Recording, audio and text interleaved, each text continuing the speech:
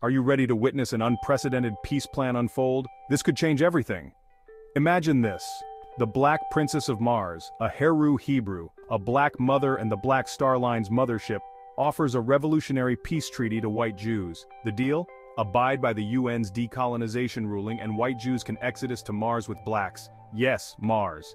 But there's more. White Jews must pay reparations to Black Canaanites and Palestinians in order to rebuild Solomon's temple. The new temple will not be on Earth, but in Jerusalem on Mars. Afro-descendants can demand from NASA a Martian homeland and reparations from asteroid mining. Then, Solomon's temple can be rebuilt in the Black Martians' Jerusalem homeland, thus preserving the Dome of the Rock in Jerusalem. And it doesn't stop there.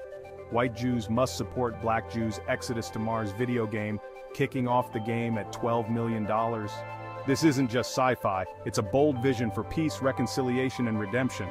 The white Jews have received reparations from their genociders, but I'm a Black Jew who hasn't.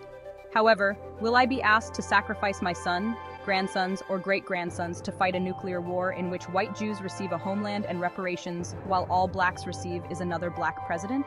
Check out the Indiegogo campaign at the link below. Ready to build the Peace Stargate? Be on the right side of history. Let Black and white Jews repair the world together by September 22, 2024. Swing low.